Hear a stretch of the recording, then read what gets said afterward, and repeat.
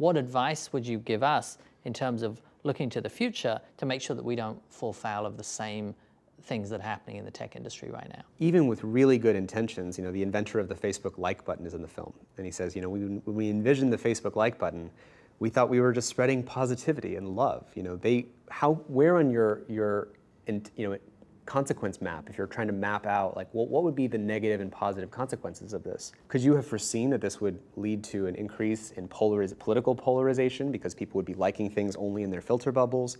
Could you have foreseen this would lead to an increase in teen suicides or depression because kids would get addicted to the amount of feedback that they got? It'd be really hard to predict some of those things.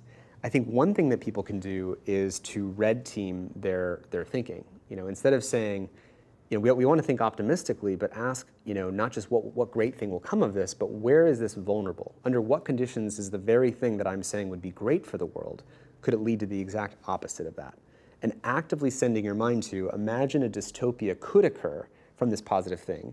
What might be those scenarios? And even have other people who are not part of the group, you know, do that. I'm imagining some future world, maybe in a COVID society, where, you know, technology teams could actually, you know, dial in red teams to join their meetings to actually do that kind of counter-analysis and say, let's actively poke holes in the thinking here. I think we don't have enough humility and skepticism of our own ideas because we're so optimistic. And I think people take, you know, self-criticism or